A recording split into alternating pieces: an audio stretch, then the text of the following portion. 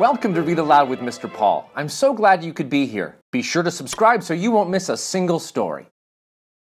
Today we'll be reading My Papi Has a Motorcycle by Isabel Quintero, illustrated by Zeke Peña.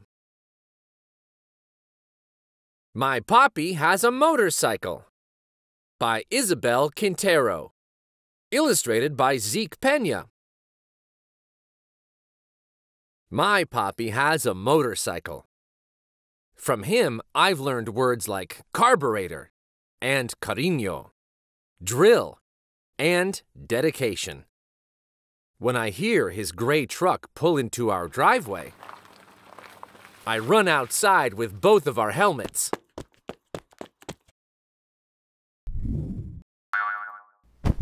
My Papi, the carpenter, is covered in sawdust and smells like a hard day at work. His hands are rough from building homes every day, his job since he first arrived in this country. But even though he comes home tired, he always has time for me. When our city is winding down, he takes me for a ride. Today, he's going to show me the new houses he's working on. Papi is careful with my ponytail as he pulls my helmet tight. When he lifts me onto the smooth black seat, his hands don't feel rough. They don't feel tired. They feel like all the love he has trouble saying. Lista? Si! Papi revs the engine, and the smell of gasoline hits me as he squeezes the accelerator. Con cuidado! Be careful! The motor rumbles and growls. Agárrate! Hold on! And then we take off!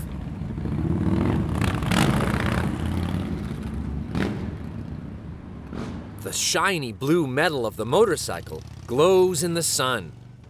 The sun, the bright orange sun is on its way down, turning our sky blue and purple and gold. We become a spectacular celestial thing soaring on asphalt. A comet. The sawdust falling from Papi's hair and clothes becomes a tail following us. Papi zigzags through the streets. We pass Abuelita's church and Tortilleria La Estrella and stop for stray cats crossing in front of us. Mommy thinks there's too many of them, but I think there's just enough.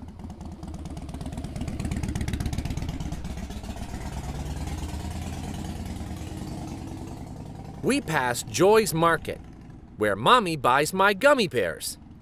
Mr. Garcia, our librarian, is walking out the door and nods at us. We nod back. This is how we always greet each other.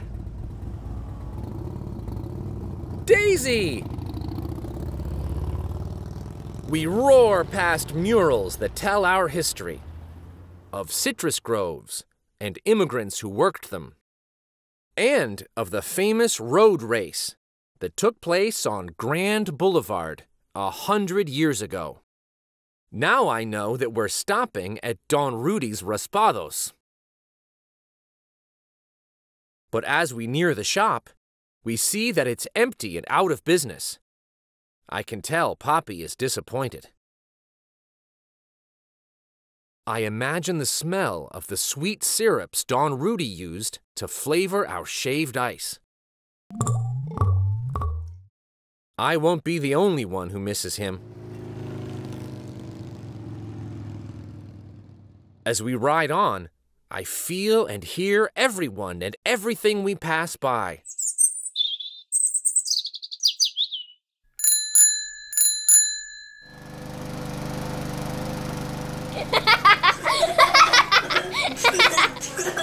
Each sound landing in my ears rebuilds whole neighborhoods inside me. No matter how far I go from this place, or how much it changes, this city will always be with me. We cruise by Abuelito and Abuelita's old yellow house. The one with the lemon tree that grew from the seeds of the lemons Abuelito used to pick not far from here. Mommy says we're going to visit them tomorrow to cut nopales from their garden and eat herby albóndigas in Abuelita's kitchen, where the food always tastes better. Mija! Adios, mi reina! Adios! We turn the corner and then the dogs behind the fences go wild! Frankie, the Lopez's Labradoodle, escapes from her yard and runs after us. Mercedes Lopez, the fastest runner in our class, races after her. They're right behind us! Then, just as fast, the dogs barking and Mercedes and Frankie become a soft hush in the distance.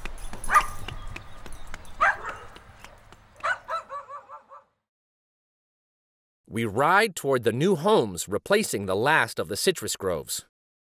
The painters, drywallers, and floor layers all greet us, but we can barely hear their words amid the sounds of hammers and air compressors.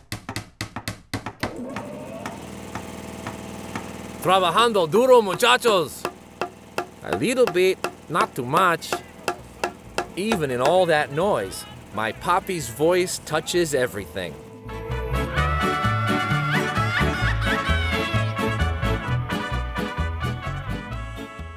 Around the circle!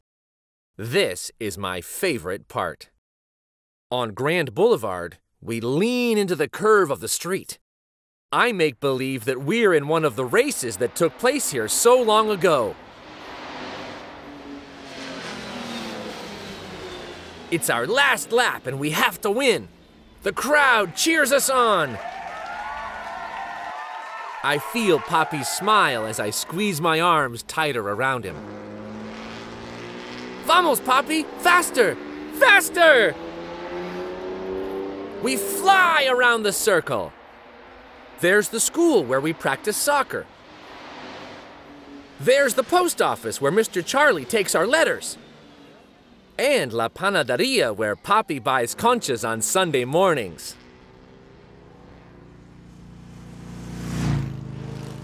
Here it is, all of our beautiful city. My eyes try to catch everything, but the colors of houses blend into one another. Red, blue, green, orange, pink. We ride, ride, ride until the blue glow from the motorcycle begins to dim, and our comet tail has been left behind on the streets we've traveled.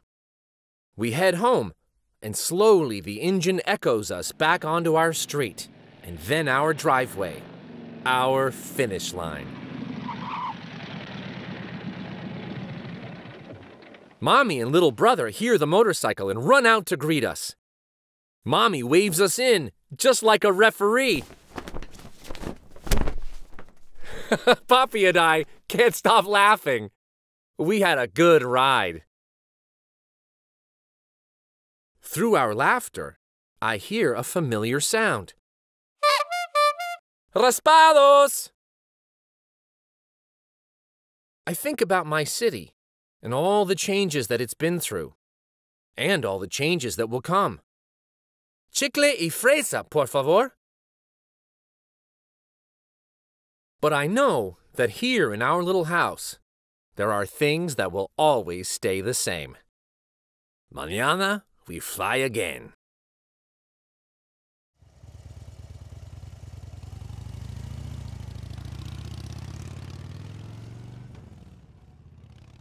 Home is a feeling you take with you.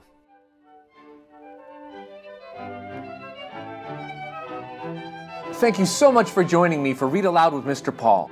Until next time, discover the wonder in a book. Pick one up. Take a look. For more classic stories, like and subscribe to Read Aloud with Mr. Paul. Thanks again.